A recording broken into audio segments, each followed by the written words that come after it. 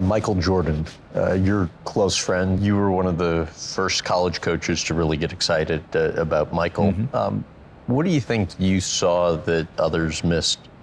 Well, everybody missed, and we would have too, but I just saw him on a Sunday afternoon, and I thought, oh my gosh, this may be the best 6'4" high school player I've ever seen. But none of us, Dean Smith, Bill Guthrie, Jetty Fogler, Roy Williams, knew that he was going to be Michael Jordan. Right. But he was just gifted, but he had a desire that was different from everybody else. He told me he wanted to be the best player ever at North Carolina, and I said, well, you've got to work harder than you did in high school. And he said, I worked as hard as everybody else. I said, excuse me, I thought you told me you wanted to be the best. You have no chance, no chance.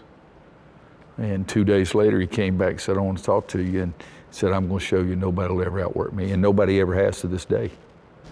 What do you think made him unique? That desire. There's guys on the street corner that can run and jump. There's guys playing basketball that can shoot.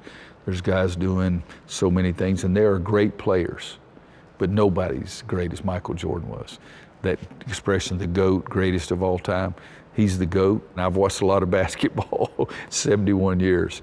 Nobody's done what Michael Jordan, and his desire, his passion, his focus, his work ethic, his competitiveness.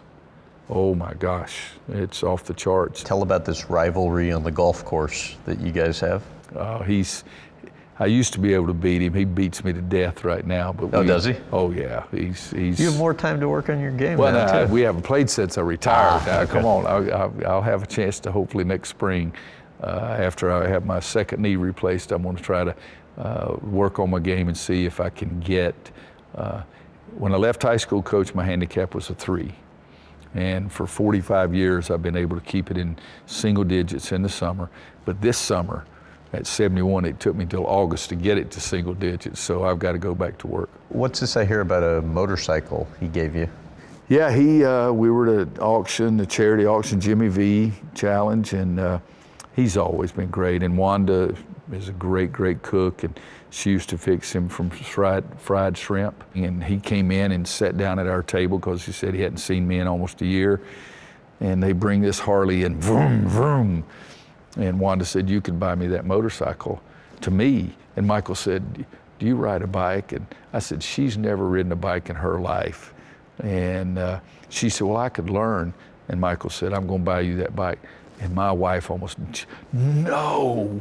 And it was unbelievable. But he sat there in an auction. Charles Barkley's across the room, and he's over there bidding, and Michael gave him the sign to stop it. He was buying it for Wanda, and so he bought her a motorcycle. We still have it. Tell the story about his dad installing a wood stove at your house. I was still the part-time assistant, wasn't making very much money, but we had bought a house. January 24th of Michael's senior year in high school. I had talked to Mr. Jordan and told him I was going to buy a wood stove. So he called one night and said he was coming up and he had me a stove. And I said, great, you know, and so we came in, it was heavy. We get it out of the truck and put it in and start it, and it works. And I said, Wanda, get the checkbook. And he said, what for? I said, I won't write you a check. He said, if you write me a check, I'm taking it out and putting it in my truck. He says, I made this for you. I built this. I said, you built it? And he said, yeah, I built this for you. And I was just blown away. And then we moved to another house, and it had bigger.